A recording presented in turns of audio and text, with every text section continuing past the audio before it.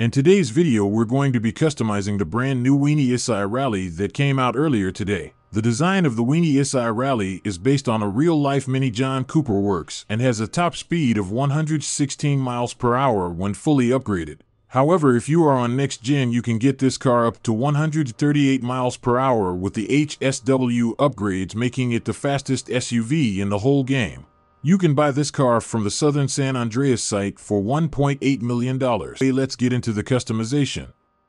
Starting off with the bumper, I decided to go with the Rally splitters, and for the back bumper, I went with the Rally bumper with diffuser.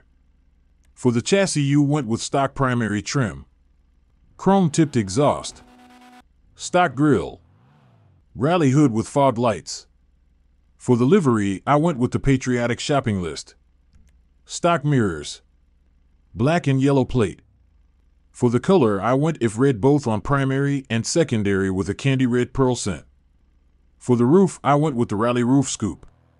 For the skirts, I went with the alt wings and mudguards.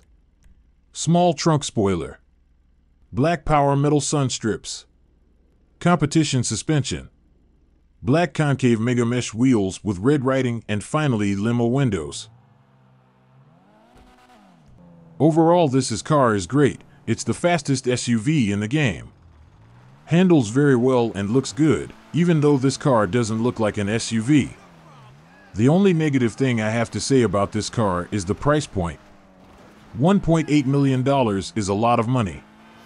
If you have the money to buy, I would definitely recommend it, especially if you like racing. This car is going to win many for you.